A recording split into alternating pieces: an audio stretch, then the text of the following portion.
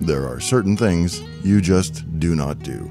For example, you do not tug on Superman's cape. You do not spit into the wind.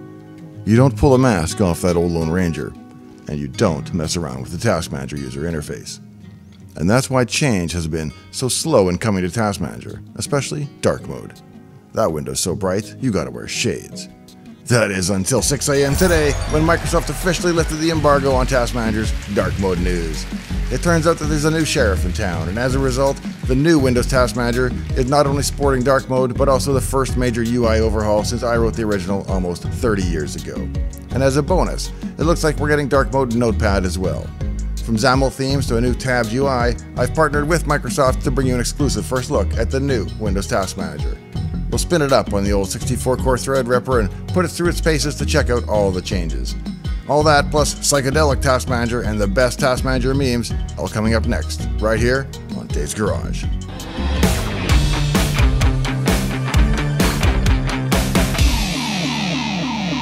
Hey, I'm Dave. Welcome to my shop. I'm Dave Plummer, retired operating systems engineer from Microsoft, the original author of Windows Task Manager, and I've got some big Task Manager news. It's also exclusive to Dave's Garage, because when Microsoft wanted to announce the latest major improvements to my favorite 90s love child, they had to decide how they could reach the most ardent Task Manager fans. Now, who on YouTube would have a large set of viewers that share a common love for all things Task Manager? Linus? Jay-Z 2 Cents? Well, perhaps. They certainly have large audiences with lots of eyeballs, but Microsoft knows that if Task Manager has an unofficial home anywhere on YouTube, it's with us here on this channel. And my subscribers are precisely the types of folks that they want to reach. There's even a Task Manager Discord channel that you can join by clicking on the link in the video description, where you can correspond directly with the developers and designers on the Task Manager team at Microsoft, share your feedback, and get your questions answered. And so, Microsoft approached me about doing an exclusive preview of the new Task Manager, and I agreed with no preconditions other than I had to wait until today to release the news. To be clear though, this isn't a sponsored video, and the opinions entered are completely my own. Microsoft didn't have any input into what I have to say today, nor did I have to get any kind of approval. And they're not going to like everything I have to say, unfortunately, though my complaints are mostly minor and can be fixed before release. It seems every few years the designers in Redmond will make major changes to the Windows user interface. It'll be Glass one year, Chrome the next, then Pastel, and so on. I've seen it all in my 25 so years of doing this. One year 3D depth and shadows are all the rage, and then suddenly someone shocks you with some purely flat UI. Fashions change, colors come and go. True to its name, transparency appears and then largely disappears. Corners are square and then one day they're round. But there's one constant when it comes to Windows. And that is, as I said, you just don't mess with Task Manager. Oh sure, Task Manager will dress in the style of the day to the extent that it uses standard Windows controls like buttons and lists and checkboxes. If the default appearance of those controls changes, then Task Manager inherits those changes as well. But actual changes to Task Manager's core UI are rare. There were some major improvements made to Task Manager at a few points. Notably, upgrades to Task Manager are one of the few good things to come out of Windows 8. But even so, it still used the same old property page style interface with a tab control across the top. And who would dare change that now, almost 30 years later? Well, Microsoft would. But is it a change for the better or just a change for change's sake? Well, let's find out. Task Manager holds a special place in the hearts and minds of many users because it is Task Manager that rides to the rescue whenever whatever it is that you're working on malfunctions. Program crashed? Task Manager. Program not responding? Task Manager. Oh sure, Process Monitor has more knobs for the nerds, but if you're just trying to get on with your real job or better yet start a game, it's Task Manager that you want. I wrote the original very carefully and with an eye towards reliability and dependability, and because the developers that have come after me have maintained that vision, you can always rely on it being there for you. As a developer at Microsoft, you don't want to be the developer that broke Task Manager. And for that reason, changes to Task Manager are usually made slowly, carefully, and methodically. You can't just slap your favorite skin on and start adding plugins to it like you're playing with Winamp 20 years ago. It's time to have a look at the new Windows Task Manager. So without further ado, allow me to switch to my Windows 11 desktop where I've got a pre-release copy of the new Windows Task Manager. The first thing I'm going to do is launch a copy of Notepad to confirm that we're still in light mode. And sure enough, it's time for the sunglasses again, I guess. If I launch the new Task Manager right on top of Notepad, it also comes up again in light mode because that's what my system is set to do for now. But right away, we can see the entire navigation design is completely different. Gone are my venerable tabs across the top that allowed you to cycle through the pages, like tasks and processes and details, as was the style of the day. Those selections have now been moved to a menu bar on the left-hand side known as a navigation bar so that the UI is consistent with the rest of Windows 11, such as the new control panel. A lesser man would leave the thing in light mode and make you wait until the end of the episode for the big reveal, but that's not how I roll here in Dave's Garage. So let's switch the system to dark mode and see how the new Task Manager reacts right now. I'll go into the control panel and change the switch from light to dark and we'll see what happens. I'll also set my color scheme to Windows Dark so that everything is reasonably consistent. And I'm going to set my accent color to dark blue to see if that cascades through it all. As soon as we turn on dark mode and close the settings window, we're there. Task Manager in dark mode, finally. It looks great and I can finally lose the shades. I'd say 90% or more of Task Manager is made up of standard Windows controls, where they inherited dark mode largely for free as those system controls got it, but there were likely a number of challenges in getting the rest of the controls, like the graphs and charts, to render properly in a dark mode environment. Back in '94, I was a big fan of phosphorescent green on a black background, and I'm pretty sure that was hard-coded. But rather than just hard-code a new palette for dark mode, they took on the big work item of making Task Manager's rendering fully modern, using XAML and so on. That was a substantial change for the app and explains in part why we've had to wait so long for Task Manager dark mode. What is XAML? Well, other than the obvious notion that it's an XML-based way to specify UI declaratively, it's only been around for about 16 years, so I'm still waiting to see if it catches on before I learn it. Speaking of picking up free behavior when the standard system controls are updated, check this out. Dark mode Notepad. You see, Notepad isn't really much of an application. It's a frame window, menu bar, and edit control. They added some printing support and search and replace, but otherwise it's mostly just an edit control stuck in a big window that lets you save and load its contents. So when the folks at Redmond added dark mode support for the edit control, which must have happened sometime between Windows 11 RTM and Insider Build 22543, Notepad gained a sexy new look largely for free, or so I assume. If some dude or dudette spent 6 months fixing dark mode issues in Notepad, my apologies and condolences. Maybe it just seems easy. Maybe you had to rewrite it in XAML. As you can tell, I just really like to say XAML. So for more information on XAML, Google the keyword XAML. Now, back to Task Manager. Besides the color scheme, the big change is in the navigation and command bars. I think it's pretty clear these changes were made to drag Task Manager clicking and streaming into the 21st century, in that it now looks like other Windows 11 components. It makes for a much more consistent user experience. I'll let you in on a little secret though. So far, I'm not a huge fan of the navigation bar as a control. It's great when you have more than a half a dozen items, as a property page actually gets fairly ugly and complex with too many tabs. Plus, the navigation control can expose searching within the tabs and so on. But when you only have a few items, as Task Manager does, well, it sort of wastes a lot of space. All the space below the Services tab is just open white space. If you look at the tab-style Task Manager, there's no wasted space. And that was a function of the reality that I was working on a machine that was at best 1024 by 768 in resolution at the time, so every pixel was sacred. In the modern world of 4K monitors and Retina laptops, this is less of a concern, however. Further, it's vertical real estate in particular that is the most precious, because our monitors are generally much wider than they are tall. So in that sense, the navigation bar actually saves vertical space by getting rid of the tab control and the page frames. You can collapse the tabs into just their icons by clicking on the navigation bar in the main icon. When you do that, everything collapses back to just icons. Now, it'll take me a couple days to remember which icon is which page, but pretty soon it will seem natural, I'm sure. And so because it gains vertical space, can be collapsed, and is consistent with the rest of the UI, I think I like it. But I reserve final judgment until I know whether you can navigate amongst the tabs with the keyboard somehow. The team was very clear that this is an early preview and that there are a number of things to be fixed yet, so you can't really fairly judge the finer points like that yet, and so I won't. But if it ships without control tab cycling, then I'd be bummed. One of the challenges of being a UI designer is conveying information in tiny icons. Take the Services page, for example. The icon for it is a little tiny puzzle piece. I would have initially assumed the double gear icon, which is what we see as the generic icon for Services in its lists. The problem there, I assume, is that a single gear icon is already meaning settings, and so a little double gear icon may not be different enough. Such is the life of an icon designer working on a 16 by 16 pixel icon with a rich palette of 2 colors. There's only so much they can do. A minor complaint here is that when I mouse over one of the tab icons, it pops up a tooltip to describe the tab.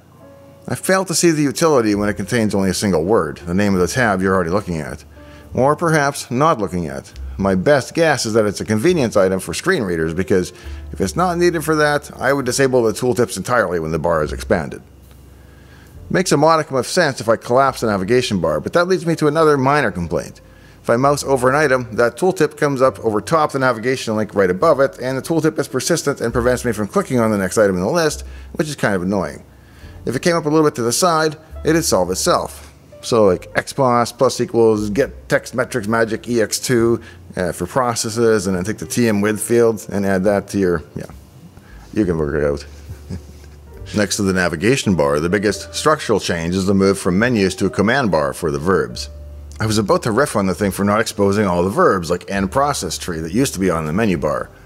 And yet the thing is, if you go back and run the standard Windows 11 Task Manager, it's clear that those things are not exposed there, nor in my original version for that matter.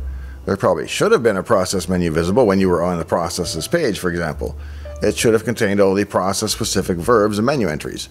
But because it's always been dependent on you knowing how to use the context menu, it's by no means a regression. And in fact, by removing what I would call an incomplete menuing system, they've actually done the app a favor of sorts, so in that sense it's an improvement. Since I'm making a big deal out of keyboard access today, I should also note that you can easily bring up the right-click context menu for any item in any list simply by pressing Shift F10. Then you can use the keyboard to select a menu item, all without ever having to reach for the mouse. And speaking of the mouse, you might have noticed that in Windows 10 they removed Task Manager from the right-click menu of the system tray. If this has been causing you grief, you can still access it by right-clicking on the Start button. I suppose I should call it the Windows button, since it probably hasn't said Start in a long time. Ooh, there's some trivia. I'm the guy who wrote the code to draw the text for Windows sideways in the Start menu using a rotated device context, or however we did it back in the olden days. It had been a bitmap in Windows 95, but NT supported drawing text sideways, so I rewrote it to draw the text programmatically. That avoided the need to localize things like Windows 2000 Professional into dozens of different bitmaps for all the various languages. I suppose this command bar is all well and good for verbs, but what about the menu items for changing update speed and so on? Well, that has all moved to a settings page, accessible from the navigation bar. It seems some of them are not fully working yet, so I'm not going to play around with them right now, but it shows you the intent of where you'd find any such adjustments. Otherwise, there's not much to see here, so let's move along. A completely new feature seems to be efficiency mode, where you can click a button to move a process into what is being called efficiency mode. I don't have any specific details on what that actually means, but here's my best guess. Let's say you have a greedy process that wants to use 100% of the CPU and a lot of RAM. You have more important work that needs 5% of the CPU. Even if you mark that work as higher priority, it just means your work will run first, and then 95% of the time the low priority work will run.